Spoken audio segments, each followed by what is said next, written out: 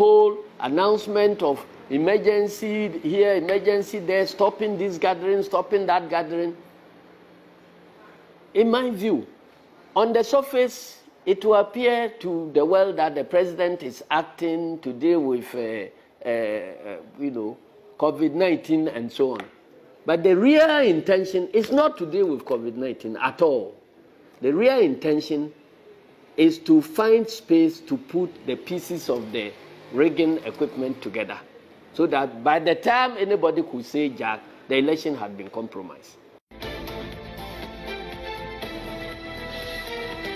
But we have not made any secret from it that the Electoral Commission is in cahoots with the sitting government, and they want to manage and manipulate the election and keep the MPP in power through whatever means.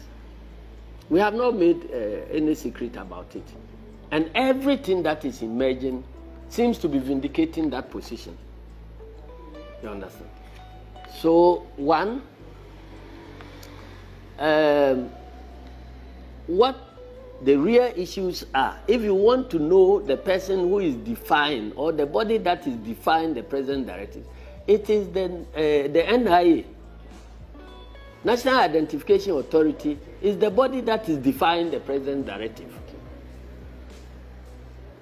Because immediately the president issued the directive that we are not in normal times, we are in an emergency situation, all these gatherings must stop, church services stop, Muslim worship stop, funerals and all that stuff.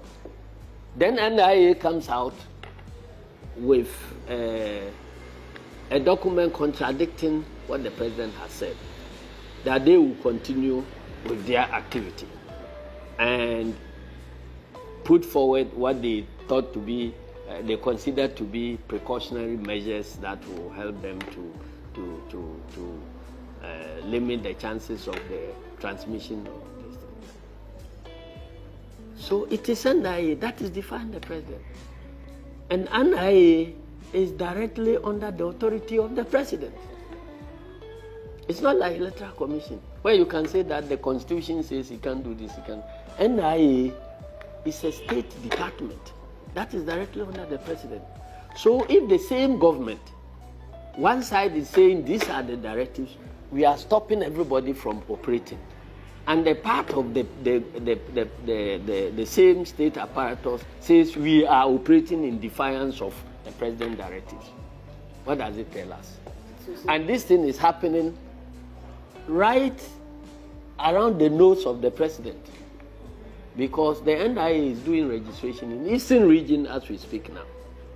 So as I speak to you now, they are registering in the president's hometown.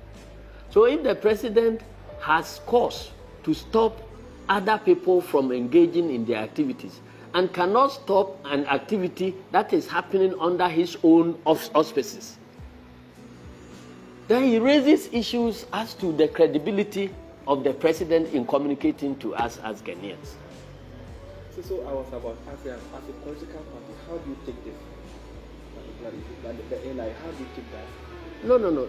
You see, from where we sit and from what we know, all these are pieces of a jigsaw puzzle going to be put together to form the rigging machinery of the president. This whole announcement of emergency here, emergency there, stopping this gathering, stopping that gathering,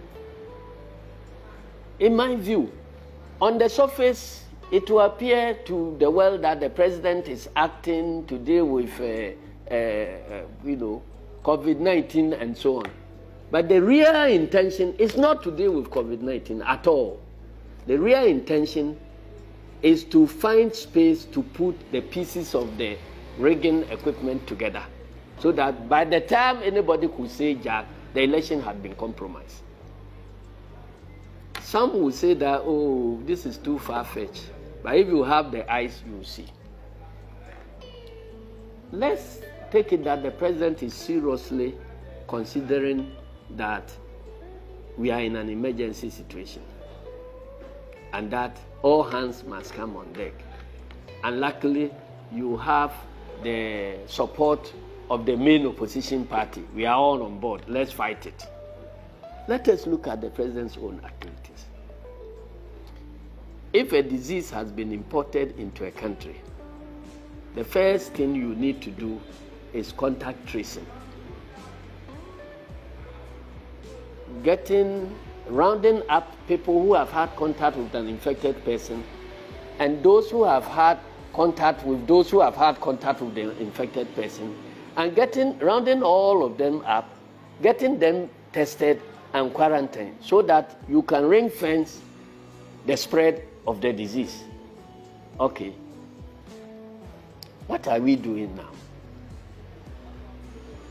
We say we have money. How many testing kits do we have in this country? Next to nothing. The centers where people ought to be, admitted or quarantined and so on, how many of them across the country? And you can't say that because this thing was detected in Ghana, the next person who must have contact with the person who had the disease must necessarily be here. People can drop from the plane and then that night travel to Boko or Bolga, and we have porous borders and all that. You understand?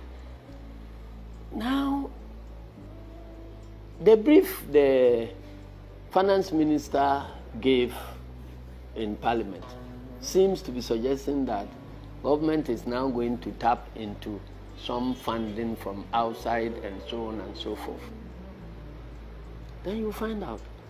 So is the government prioritizing the COVID-19 above voter registration or behind voter registration? You and I know that when we're talking about this wasteful expenditure of 800 million Ghana cedis, because we don't believe that there is anything wrong that ought to be corrected, they say they will go ahead. Our development partners have indicated that they will not contribute a cedi towards that wasteful expenditure of acquiring a new biometric system and changing register and so on. The president came out and said that we are going to finance it from our own resources. So it leads some of us to believe that we have the 800 million sitting there. If we have 800 million sitting there and we are waiting to use it to do some exercise which half of the country believe is not of priority, and then there is an emergency coming up that is threatening to consume everybody, and that emergency, if not handled properly, can create a situation where we may not have the peace of mind to even do election. Because if everybody is sick or people are dying, who will go to elect? Anybody. And what will be the use of electing a president when the population is dying, when the people die? Who are you going to preside over? So, to any good leader, you should be able to prioritize the health of the nation above anything else. So if you have declared that we are in an emergency situation, you have ordered churches to cease, close down schools, done this, and the money you need to contain the disease, you are now going to talk to development partners. When you are by your own admission, you have money sitting down for voter registration, you have money sitting down for this, you have money sitting down. So the actions of the president himself indicates that he does not believe that the coronavirus situation is an emergency situation.